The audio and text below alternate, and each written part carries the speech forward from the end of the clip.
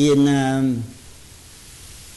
1985, I was part of a big debate, took up the whole issue of the Journal of Parapsychology on the ganfeld effect, which I'll talk about a little bit. And during that, half the issue was me, and the other half was rebutted to me by Honorton.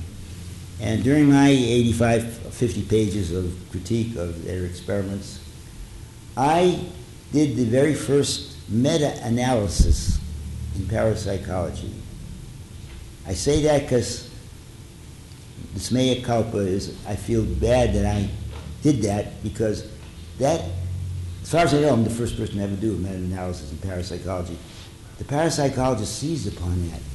Hey, this is a way we can show that our results are actually replicable. And since then, parapsychologists have been doing meta-analyses all over the place.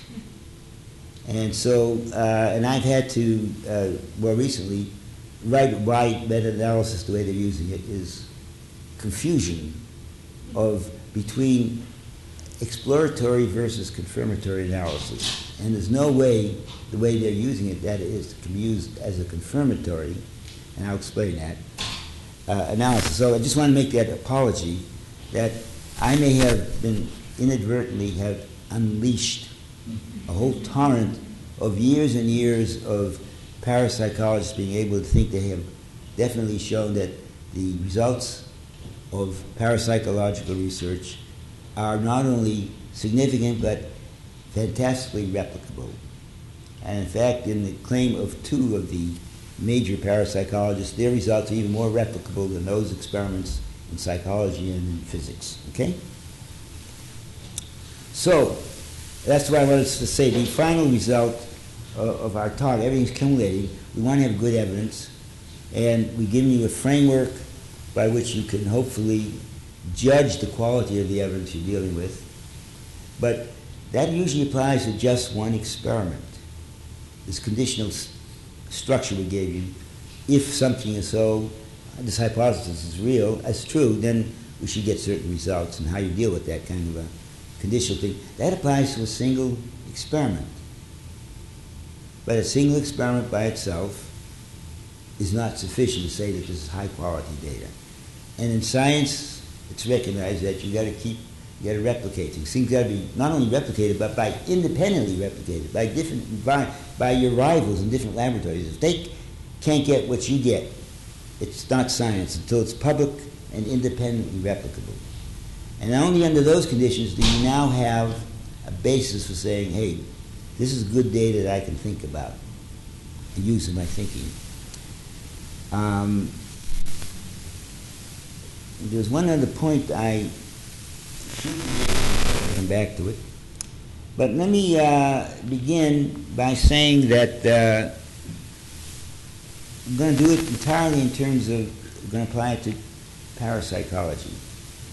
And we're going to deal with one field of parapsychology, one kind of parapsychology experiment called the ganfeld.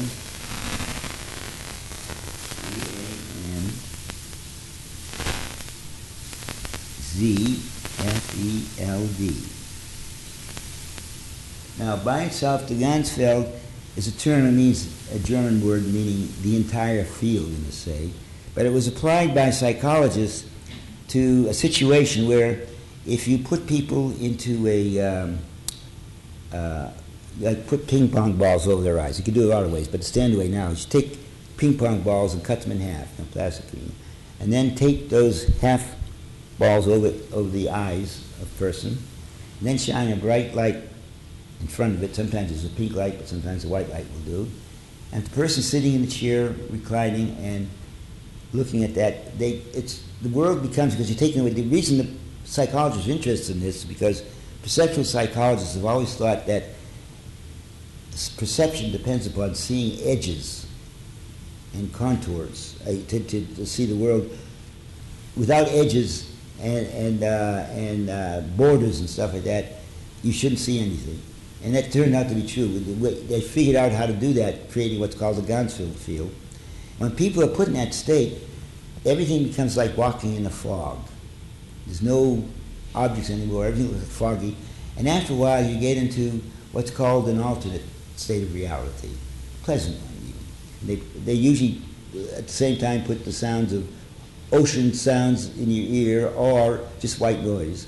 And with this thing here, within a few minutes, people get into what they think is a very satisfactory altered state.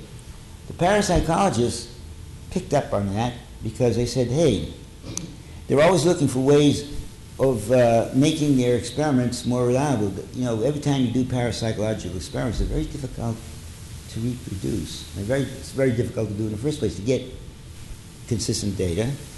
And their story is that the reason for it is that dealing with psychic phenomena, you're also in a world where you've got regular sensory input.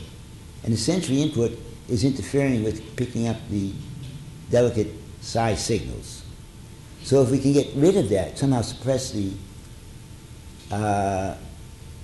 ordinary sensual input, we can enhance the psi signal. So that's why they lash onto this as a possible way of solving all their problems. Because for them, their problems are that they're dealing with a very subtle ability, which is very, very delicate and very erratic, and it's very hard to demonstrate scientifically. So they developed what they call the ganfeld psi experiment. And the first one was published in 1974 by Charles Honorton, and I forget her name. He had a co-writer, co-author, but he is the key person in this, and I will put him down here then. So 1974 begins the era of the ganfeld psi experiments. And to this very day, 1974, it's the longest consistent data kind of experiment that parapsychologists had in its more than 150 years of trying to be a science. This is, for them, the longest thing that's lasted before it became dissolved and they gave up on it. But in 1977, when I first got involved with it, Paul Kurtz, you may have heard of, was the editor of the Humanist magazine, and by that time he was beginning to write. By 1976, you remember, is the first that when Psychop was formed, and Paul Kurtz and Marcello Truzzi were the co-directors, and finally Kurtz became the head of the whole enterprise. But 1977, he had Martin Gardner, myself, debate a parapsychologist by the name of Scott Rogo about ESP. And mostly the debate was, Martin did a general article, and I was in a direct debate with Rogo, that thing. And Rogo used the 1974 experiment on ganfeld psi to justify the fact that we parapsychologists now have a obviously replicable, he said he certainly had no doubts it would be replicable, but a true, scientifically done, correctly done, significant experiment, which, and I, for the first time, went and read that experiment very carefully, and I found problems with it. You can find problems with any experiment, but this one was serious, I thought. For one thing, here's how they did these experiments, and he's still doing that way. In a ganfeld psi experiment, they have a room where they put a percipient. Let's say this is the percipient, okay? And lying in a chair, right? Reclining. Made very happy, okay? And then they put these ping pong balls over their eyes, and they have a bright light shining into the eyes. And maybe into the ears they're putting in white noise. And that is the percipient.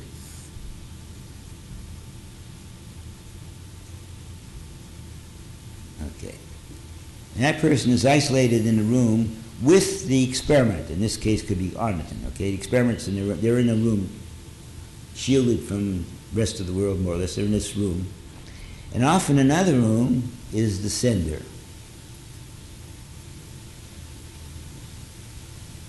Could be another part of the building, but it's supposedly separated from another. And the sender, through another procedure, the sender's sitting at a table, usually, or sitting down, and looking at a target, okay, which is usually a picture of some sort, photo maybe, it's sort of the target. The target has been selected from a set of 4, randomly, by some random process, by some blind process, and so this person now ends up with one of 4 of the 4 targets that belong to a set. So the set consists of 4 targets, and one of the targets has been randomly selected for the sender to pay attention to focus on it, while this guy is in the, or she, or he, is in the so-called ganfeld state. While this person is in that state, and this person is staring at this target, this person is encouraged to mentate. What they meant by that is to say anything that comes to mind, whatever they see or feel, you know. So they talk for about 15 minutes, and there's a transcript made there. But the important thing is, after the session is over, about 15 minutes or so, they take off the guy's ping pong balls, and they shut the light off and wake him up if they have to, or get him to sit up. And now someone takes, this person doesn't come there, but someone takes the target, puts it back in the set here, and the whole set of targets is brought into the room and shown to the recipient. Got it so far? So far clear? So the recipient now is given 4 targets. One of them was the actual target, and the other are the foils for this experiment.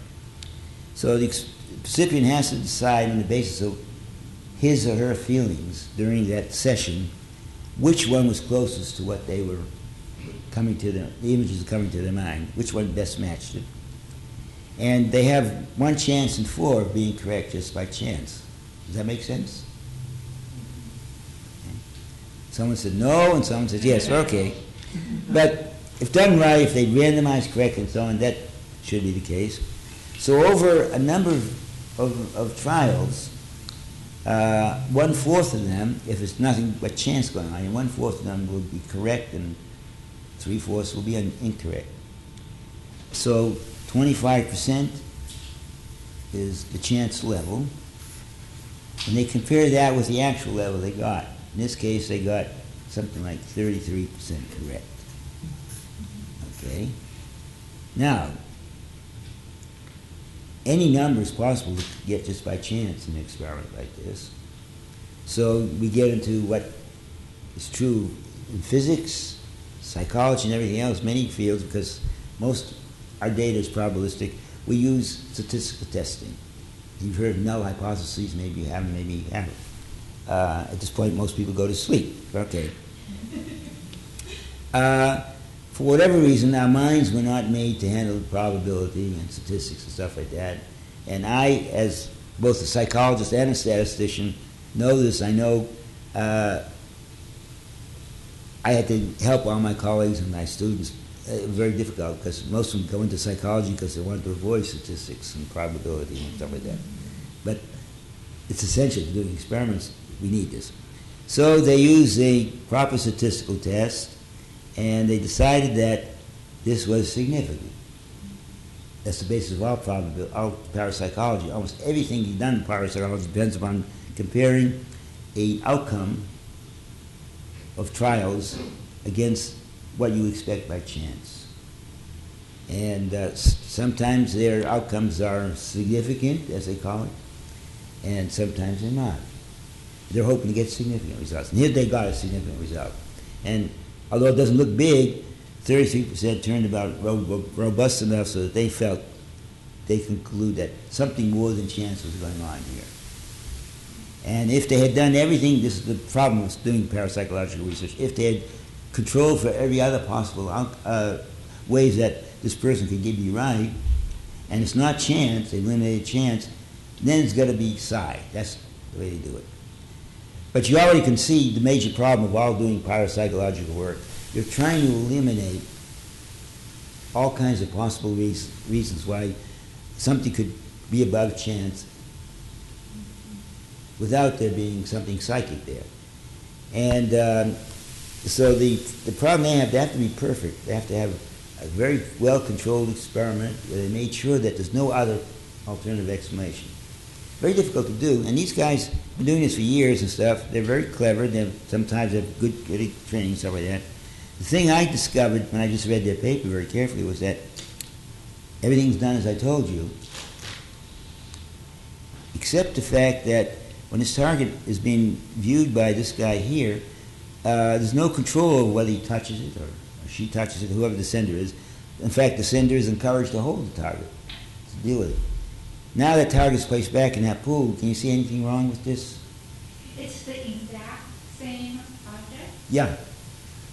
They could have bent the corner? Yeah, anything. If it's deliberately, these two were in cahoots with one another, this person could bend the corner or leave a subtle mark on it. Or inadvertently, just handling it could smudge it in some way, or if it's very close in time, it could be somewhat warmer than these, depending on the material of it. So, and in other words, there are not necessarily plausible, but there are possible non-paranormal means by which this person may be getting better than chance successful results, picking which of these four was the target. And the parapsychologists themselves have since J.B. Ryan made this important because they want to be scientifically acceptable, said if there's any possible normal means, even though it's not even implausible, but possible, we cannot call this a successful psychic experiment. We've got to make sure that we've eliminated every plausible non-psychic means for there to be a transmission. Well, this was obviously not. This would fit in with Ryan's and other parapsychologists' thing that this was not an acceptable experiment, just because it was this possibility. We don't have to say that it was what caused it, but Occam's razor and other things say, well, if there's a normal explanation for something, why push for a paranormal one, right? Okay. So there was a controversy about that, and the Honorton's had this over. We had over other similar fights like that. Honorton said, "Well, Ray, look," he said in the literature even, he says, "You're claiming that this was the cause rather than psi. I didn't claim that at all. I just said that by your own standards, when you do have, there is a possibility of non-paranormal means for this person to pick up information. That isn't an acceptable psi experiment by your own standards." His argument was, Ray, you have to prove that, in fact, that was the reason that this person did better than chance. Shifting the onus of proof, which is a very favorite example. They're always doing that. That we should, and many times skeptics fall into this trap. That's one of the things I know all the time, over and over again. Skeptics are always falling into the trap where they make such standard claims about how this guy cheated. It puts the onus on them now to prove that he actually cheated that way. And that means that many of the fights that skeptics get involved in, they have put themselves in a position where they are supposedly having to defend their claim rather than the psychic who's making the claim. Even I have sometimes get into that thing, as I'll point out a little later maybe. But it's easy to get into the trap where you're, in fact, I should have even could have kept quiet about this and said nothing about it, because I get into a situation now once I pointed that out as a possible flaw in the experiment, they're demanding that I prove that it actually was the cause of the result. That's not the onus should always be on the person making the claim. It's a very, very, very strange claim that, in fact, there's a psychic means, which most scientists don't accept, by which this person was getting the information. Well, that was a strong argument. They wanted to be right. They wanted to stick with their 33% Well, I'm not blaming them for wanting to be right. You know, a lot of people want to be right. I like to be right sometimes too. Well, that's the purpose of the null hypothesis. What's that? when you come up with a possible explanation, it's actually on them because they're conducting the experiment. That's how you... I'm not sure I got your point. So That's the purpose of the null hypothesis. They close off all Yeah. possible... Well, yeah, the null hypothesis, there's a lot of questions about even the null hypothesis testing in many cases, and as opposed to having this really... Not parapsychology, it's interesting. In most science, null hypotheses are straw men. We set them up, but no one actually believes that it's real. But we want to, it's better, many people say, it would be much stronger evidence if instead of having a null hypothesis, we compared plausible hypotheses against one another. But, so it's a big fight. There's big theoretical fights as to whether the null hypothesis is good or not. In the case of parapsychology, a null hypothesis actually makes sense in some ways because you really believe if there is no such thing as psychic phenomena and everything else is controlled, on the average, the null hypothesis should be true. However, there are other reasons why this null hypothesis could be false, and that is because the statistical models we use are really perfect models of what the environment is doing. And as a result of that, when you have a lot of what we call too high power, you can get a significant result even when null hypothesis is true if you in pure form, because the statistical model is very likely only a good approximation. It's good enough when you have reasonable data. But that's another thing. I don't want to get into that at the moment. We don't have time anyways. But anyways, I want you to understand what the ganfeld hypothesis was like, because around 1980, see, we started in 1974, 1980, I got requests from the IEEE, that's the International Engineering Journal or something like that, major journal, to write a tutorial for them on parapsychology from a skeptical viewpoint, because they had already published a paper by Targ and Puthoff on their research with Geller and on the research on remote viewing.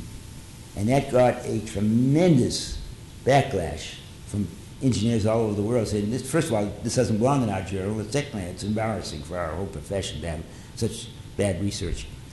And so they thought to calm the waters a little bit if they had someone like me write a lengthy article on the other side. That might appease everyone. So in order to do that, I figured I better follow my own maxim. And if I'm going to tackle and criticize the field of parapsychology as of 1980, I don't want to look at it at the bad psychological experiments. I want to look at it at its best. So I want to follow my idea of, if I'm going to tackle someone's field, I want to look at the best they have. And I asked around in 1980, I actually went and contacted parapsychologists, including Charles Arnott, and I said, okay, you guys, if I'm going to evaluate the field of parapsychology, I can't look at all of it. By then, there are thousands of papers published in parapsychology. There's no way I could do that in a reasonable amount of time. But tell me what the best papers are, what your best paradigm is in parapsychology. What do you think? And I want to look at your very best. And if I can find that your best doesn't work, I don't have to worry about the rest. Okay? So they unanimously almost picked the Ganfeld experiments. By then, there had been a lot of Ganfeld experiments done, many of them supposedly successfully replicating the original one. And so I contacted Honorton and I asked him, how can I get hold of most of these experiments? Because they're in journals that I didn't have access to necessarily. And he was so pleased that I was a known skeptic like myself was going to take them so seriously. He said, look, I will make sure I'll get you every published paper, including the unpublished ones. And sure enough, I was now then at Stanford for a year. I had the spook chair at Stanford. So in 1982, arrived on my desk at Stanford was a 400 pages of documents in a big box. He said, as far as I know, this is every experiment, published and unpublished, half of them not ever published, that has ever been done in Paris on the Ganfeld effect. And there it is. And I was overwhelmed, but I had all those pages to go through, and I began quickly scanning them first, and I was impressed in the wrong way, maybe. First of all, I knew many of the names on the papers. They were well-known parapsychologists who I had some respect. I knew they had some scientific training. Many parapsychologists have PhD in regular sciences like physics and sometimes biology and sometimes psychology. And they, for one reason or another, become parapsychologists, but they have some good scientific training. And several of them were the authors of these papers, and some I didn't know. And they all seem to be significant. And according to Honorton's count, there were 42 separate experiments, some by the same author, many, 42 separate experiments, and I think something like 75% or something like that were significant, had produced significant results. That's what we call a vote counting method. In other words, you just count the number of significant studies if you're trying to really that was before they had meta-analysis. And that's, everyone realized that's not always necessarily the best way of judging a field. But as I began doing that, but then I began spending more time reading them very carefully, and I kept finding, these guys should know better. They're using the wrong statistical test. Or they are not randomizing.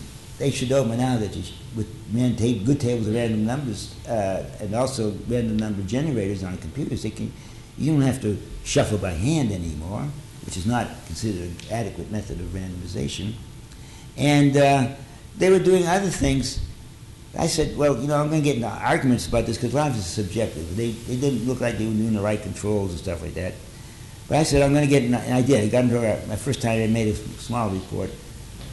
Honorton argued with me. People argued with me that I'm misreading and it's not that way. I thought that I would reduce what I did now to yes, no. Did they use the right test? Yes or no? That seems to be black and white. Did they randomize? Did they say that they had used standard randomization methods or not? Did they do this and that? And I come up with 8 yes-no type of things I could apply to each paper, maybe 10. 5 had to do with statistical problems, and 5 had to do with experimental methodological problems. I thought that would be on them. When I applied that, every single one of the 42 studies had at least one, and most had several of these flaws. And by my way of understanding parapsychologists themselves and their methodological things, that even one of the flaws that I had found would be sufficient to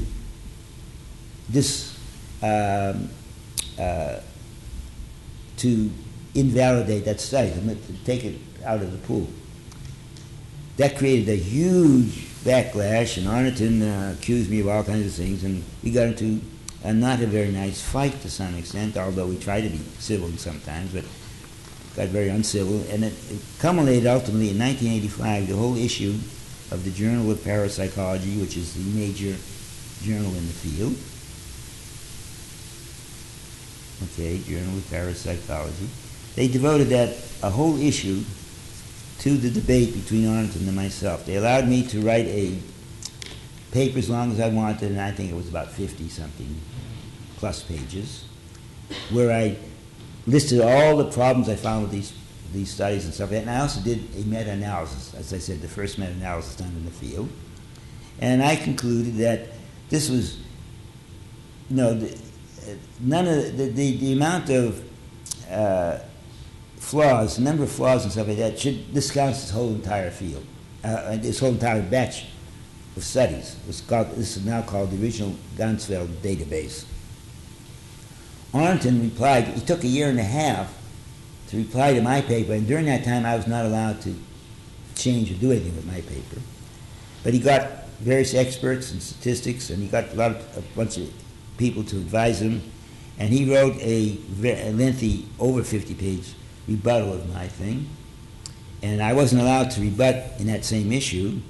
In most psychological journals, if someone criticizes an article, the author of the article being criticized has the privilege of writing a short but a response to the criticism. I wasn't allowed to do that then. They said in the future issue you might do it, but not that issue. So the whole issue was taken up with this debate, And what happened was, as you can imagine, is that after this journal was published, the parapsychologist said, well, Honorton demolished Hyman. His critique just showed that Hyman got it all wrong and he's biased and everything else. The skeptics, all the people in Psychop, all the skeptics in the world, said Hyman showed that those guys don't know what they're doing. He really exposed them. And it dawned on me that, hey, no one's ever going to do what Honorton and I did. We were looking at the nitty-gritty. We were looking at each experiment and figuring out the raw data. Did that experiment go right, and so on. And no one, even a parapsychologist in the right mind, is going to take the time that we took to do that. They just, so all the parapsychologists, this is called attribute substitution by Kahneman. Remember we mentioned that? Instead of going on themselves and looking and doing all the hours and months of work that Honorton did and I did, going over these papers and seeing whether they really are flawed or not, they're going to take Honorton's word for it if they're parapsychologists, which is, in other words, they're substituting the actual problem with a simpler one, which is simply take Honorton's word for it. And my friends, or people on my side, were taking my side. And I realized that no one's going to know literally who is right except that those who are on my side are just going to trust me and take my word for it. And so I decided, after I'd written a 80-page now rebuttal to Honorton's rebuttal of me, and the journal was going to publish it, but they're going to let Honorton now reply to that other one. So there's going to be another whole journal in 1986 or something like that. And at that time, I happened to meet Honorton at a convention I was at, and someone talked us into going to lunch together. We did. And Honorton was practically crying. He says, how did you say all those mean things about me in your rebuttal to me? Basically, he was very upset with what I was saying. I says, I didn't say anything. What mean things I say? He said, well, you said that I was wrong in this and this and this. And I said, you were. And it's just factual. Look, to me it was factual. To him, it wasn't somehow I was insulting his integrity and stuff like that. I wasn't being mean. I wrote a paper on proper criticism. I tried to follow my rules. But somehow he seemed to be very hurt. And I was hurt, I said, because what you were saying in his rebuttal, what he said to me, he accused all kinds of things that he did, he accused me of doing. And so we had this discussion during lunch, but as we talked, I learned that I realized that we were agreeing on a lot. It turned out that he was agreeing with, to my surprise, he was agreeing with me, yes, until this whole batch of original experiments do get replicated with cleaner experiments, we got to withhold judgment on whether we've got something here or not. I said, I agree with that, that's fine. So I said, okay, I'll take back my paper. I've made this proposition to him, and we'll write a joint paper, which we did in 1986. We wrote a joint communique, which essentially said, look, at the moment, there's not data in the ganfeld database, has enough problems that it really doesn't support the reality of psi. And in the future, if they're going to produce things that do support the reality of psi, this is the criteria they should meet. Okay? So that was hailed by all kinds of people. Said, hey, here's these two combatants suddenly agreeing on something, putting out a joint paper. Isn't this wonderful? Lovey-dovey, and the world is great. But later, meanwhile, Honorton began a number of experiments. Actually, he had begun them before we wrote that communique, and they are called the Otto-Ganfeld experiments, with an L there. That's okay. And unless you're psychic, you wouldn't be able to see that. Okay. And the Otto-Ganfeld experiments were ones he did, and they got published in parapsychology journals before he died. He unfortunately died rather young. And but by then, Darrell Bem, you may have heard of him. He's the guy who brought you Feeling the Future and stuff like that. We talked about him a little bit. Darrell Bem, a well-known, recognized, and revered person in the field of social psychology, had in his later years also become a parapsychologist, as I mentioned. And he had told Honorton, he hadn't done any parapsychology work himself, but he told Honorton, if you do a series of experiments, which by my criteria are right and so on, and get the good results, I will sponsor them for you and make sure that the major journal, psychology journal, will publish it. Because with my name on it, the major journal will publish it. And when Honorton came out with these Otto Ganfeld experiments, Bem co-authored the article with Honorton, and then Honorton died before they actually published it. And that was in the, I think it was the 1994 Psychological Bulletin, which is a major prestigious journal in psychology, and not also made a big splash like a later one of Ben's, because here was a paper on parapsychology supporting it, with a major psychologist being one of the co-authors. And I was asked, I not only was a referee on it, but I was also asked if I would write at the same issue that this would appear, if I would write a commentary on it. So the article appeared, and the article said that the Otto Ganfeld experiment definitely established the reality of psi, no question about it, supports the original experiments that Hyman had criticized, and shows that Hyman's criticisms, even whether they were valid or not, didn't really affect the reality of the results. And we all should bow and pray and so on. Yeah. So in my criticism, I pointed out that, hey, this experiment was not a replication. In fact, it was a failed replication. I was puzzled by the fact that they were touting it as having replicated the results, because the Otto Ganfeld experiment consisted of two kinds of sub-experiments. In some experiments, the targets were targets like in the first Ganfeld experiment. They were pictures, static pictures. We call them static targets.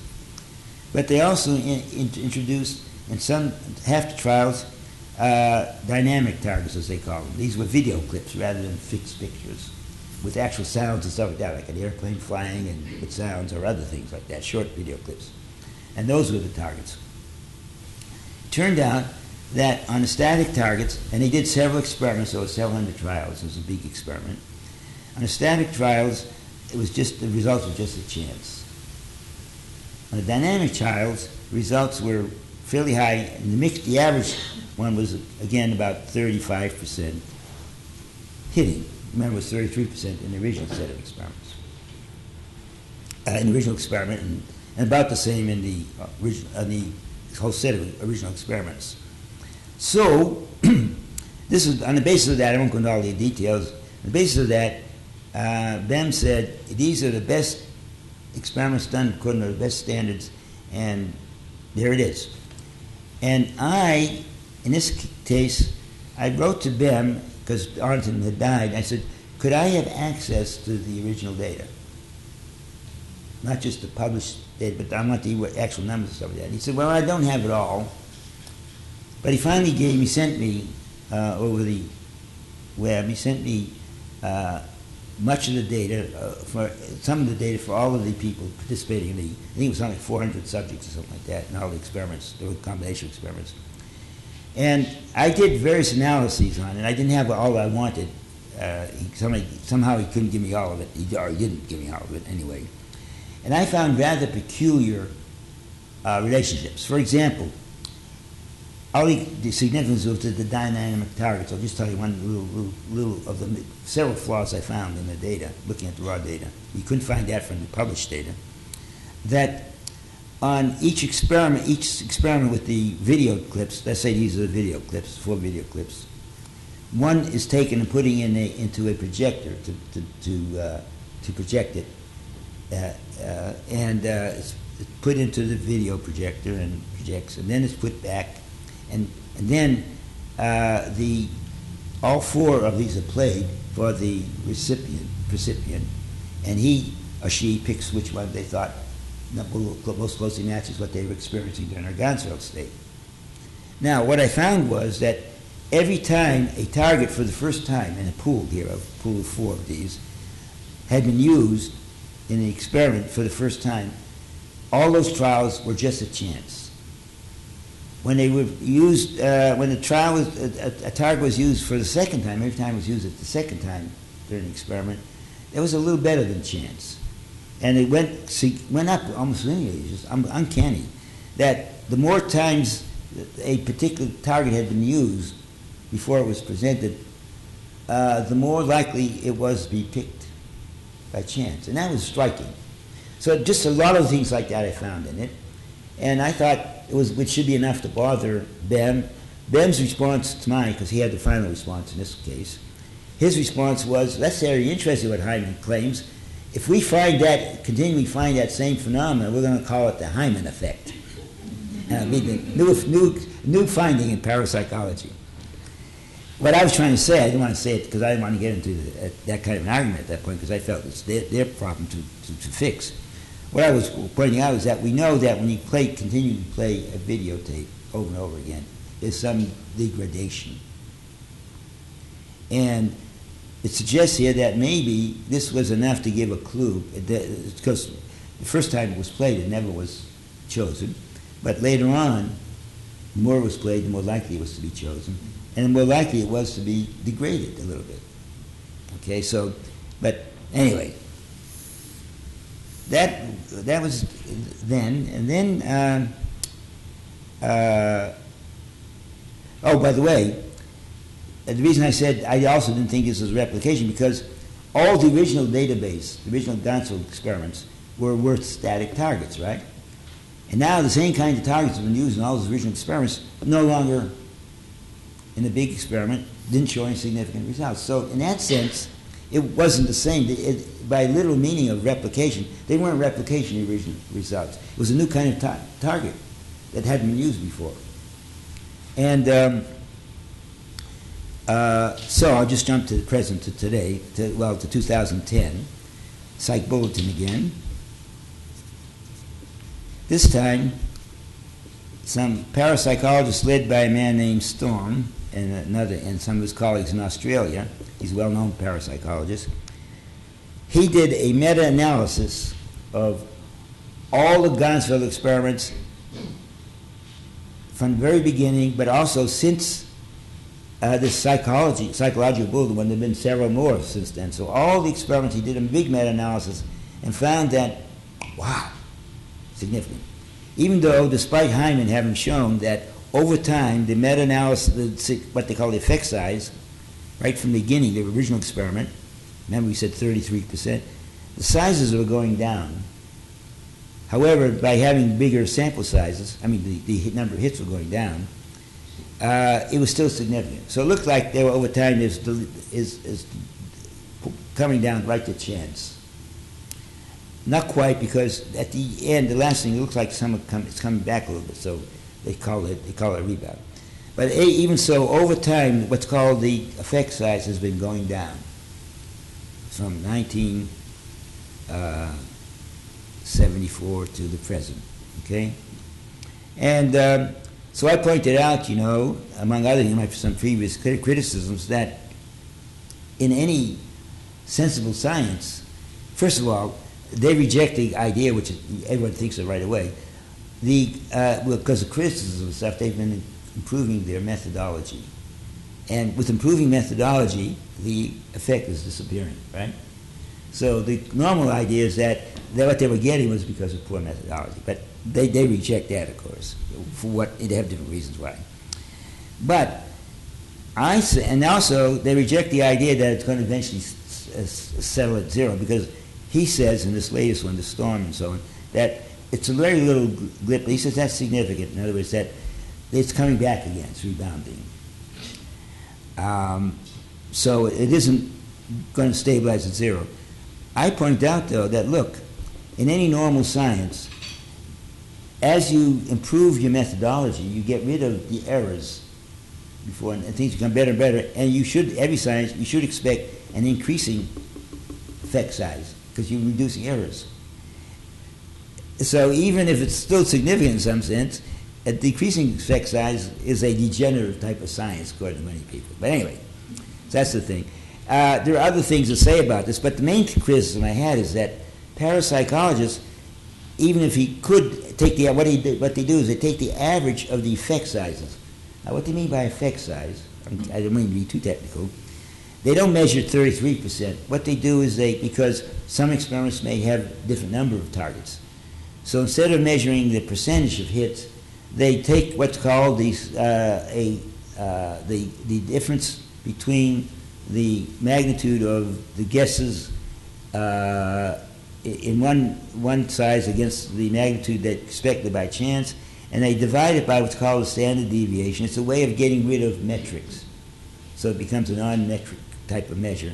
So the effect size is kind of just a abstract size of a difference, discrepancy between the null hypothesis and the data and the outcome. But it can mean anything. In this case, for example, if you take the original ganfeld experiments and you take that 35% and measure it and create it into effect size, it's going to be about the same effect size as the original ganfeld experiments were, even though the original ganfeld experiments are not a replication of, and this is not a replication of that because it's a different, but that's wiped out. That's hid by the fact that you're now just using these non-metric measures, so you can combine different experiments. And later on, from the original ganfeld experiments, a parapsychologist at Rhine's Duke Laboratory, David Broughton and his colleagues, they spent 2 years replicating all the ganfeld experiment, using the same number of subjects, doing everything the same and stuff like that, even using some of the same equipment. By then, Honorton had passed away, but they were able to get Honorton's original equipment. They spent 2 years and got zilch, okay? At the same time, a Dutch parapsychologist also spent 2 years trying to replicate and got zilch as well. Yet, these are included in this same meta-analysis because you can include it because you get an abstract effect size. Even if the results are different and significant, or they're not significant, but there's a little bit of effect there. Anyways, you're combining all this stuff in an abstract way, you can get anything that way. And this is the basis by which the parapsychologists claim, hey, we now have not only good data, we've been able to independently replicate it over a period of now 30 plus years. This is pseudo-replicability. It confuses the thing. First of all, the meta-analysis is after the fact.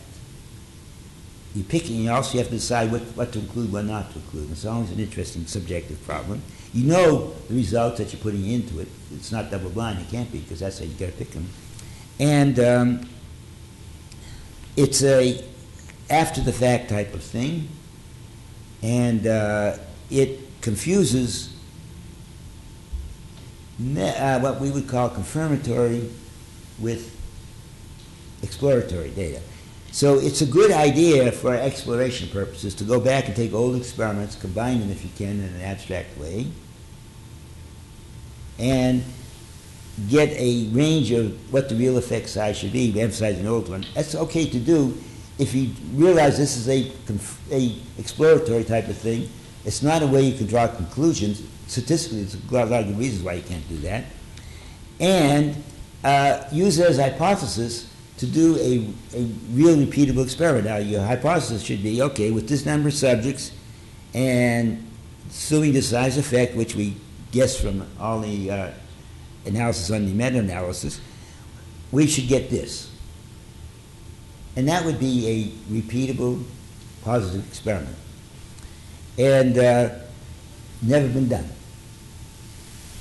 Parapsychology has been doing meta-analysis now ever since I did the first one in 1985, and they've got meta-analyses coming out of their ears, and they write books with it, and they use the meta-analysis, and they've never been able to prospectively predict from any meta-analysis to some new data. They only can retrospectively go back and say, hey, everything's significant if we treat it as if we did original exploratory experiments, which they hadn't. They take old experiments and combine them together. So this is the one thing I want to warn you about. Replicability is important. The parapsychologists realize it, but unfortunately, in their zeal to have it, they have resorted to a completely artificial creation of what I would call pseudo-replicability. They don't really, have yet to produce any really lawful replicable experiment. Now, I must say this, which is a funny reason, a funny thing going on in the parapsychological field. There are some major parapsychologists now who agree with me that the results are not replicable. Now, how can they be parapsychologists if they agree with me that they cannot replicate their experiments? Because they say science isn't ready for this kind of stuff. We've got the phenomenon of psi is so elusive and so evasive you can't catch it with normal scientific methodology. And the idea of demanding this kind of replicability that science demands should be put aside for parapsychology because psi is different.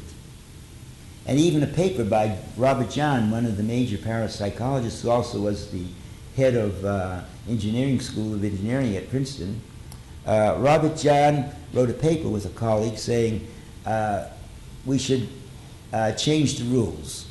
And the whole point of the article is that science got to change the rules to let in parapsychology. This is what's called begging the question in logic, though people know it. You assume, because you already assume that psi is real, and since it can't be demonstrated by scientific methods, then there must be something wrong with the scientific method. And anyway, so this is what the field of parapsychology is in now, and it's, by the way, the people who say, so I said some of the parapsychologists say we can't replicate ourselves because that's the nature of the beast. And they go back, one guy, John Kennedy, has gone so far, and Kennedy is actually a pretty good skeptic about the parapsychological work. He's been a thorn on their side. But he now says, he agrees that with Hyman that the results can't be repeatable, and many of the flaws that Hyman has found are real. And he said, but Hyman is wrong in saying that this means that you can't, this is not scientific. He's saying what we need. He went back to William James, and I think he misinterpreted William James. William James was interested in testing psychic phenomena.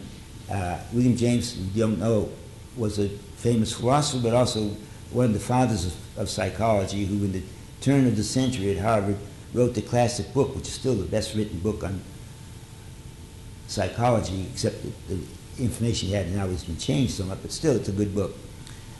So William James wrote it just before he died. He spent the last 25 years of his life testing spiritualist mediums and stuff like that, and he was kind of intrigued. He thought that some of it was real, especially Mrs. Piper, one of his favorite mediums. But at the end of his life, he wrote, he said, after 25 years of doing my best to test psychic phenomena, it's still unsettled. It still hasn't gotten anywhere. I'm still the same way I was, because the phenomenon is so elusive that half the time I'm thinking it's got to be a trick or it's just nothing there. Or the other half, but sometimes it's so attractive, so impressive that I say, yes, something is there, but then when you look at it, it evades you. And he said, I'm sure he didn't mean it literally. He said, it's as if the good Lord meant it to be this way. He's always going to tempt us to think there's something there, then pull it away. Kennedy takes that seriously. It turned out, I was surprised, I couldn't believe it, that John Kennedy, a major parapsychologist, but sometimes a critic of parapsychology, he says that, in fact, that suggests to him there's a conscious type of, almost conscious-like entity or force out there that is evasive and deliberately trying to tempt us to believe, but then pull the rug out from under us. It's always going to keep that way. So this is a problem, but I want this again, just emphasizes again that replicability is the goal, it's the benchmark for anything we want to do as skeptics or scientists. And if we want to think about dubious claims, you want to make sure that you have good quality mindware. And you also have to be careful, because if you're so desperate to believe something, you can imagine that you already have that good quality data and that you already have that good replicability, when to an outsider and even to people in the same field of parapsychologists, you don't have that replicability. So half the field of parapsychology, I don't know if it's exactly half, but some major parapsychologists claim they have replicable data. Some other major parapsychologists who believe just as strongly in the reality of psi believe they do not have replicable data and they never will be able to have replicable data. And so you want to avoid those kind of pitfalls as well. So I hope that I at least got you started. I hope I've got you to think a little bit more about this issue of how we think about dubious claims. And I hope you will not waste your time thinking about dubious claims if you're doing it on the basis of bad data. Thank you.